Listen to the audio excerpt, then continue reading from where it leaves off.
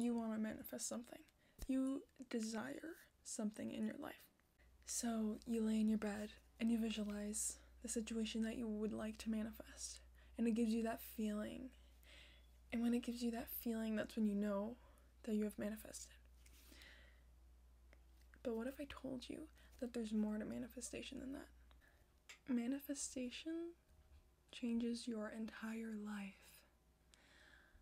You can't stay the same person that you are right now and achieve your biggest dream, because that's not how it works. The version of yourself you are right now might not be ready to experience that manifestation. So when it comes to manifesting, you manifest the thing that you want, and you know you want it for sure. You're not manifesting it out of insecurity or anything, or fear, you know? You want it because you just love it, and it passions you and gives you purpose.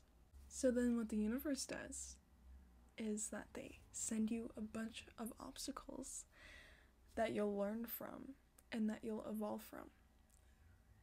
Doing so makes you the version of yourself that can achieve your manifestation, that can live and experience that.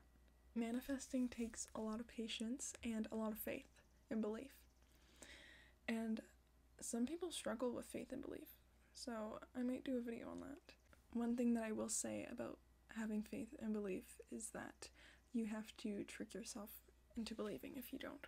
Fake it till you make it. Tell people what you're manifesting without telling them that you're manifesting it. Be like, yeah, I'm an author. Yeah, I want to be an author when I grow up. Something like that.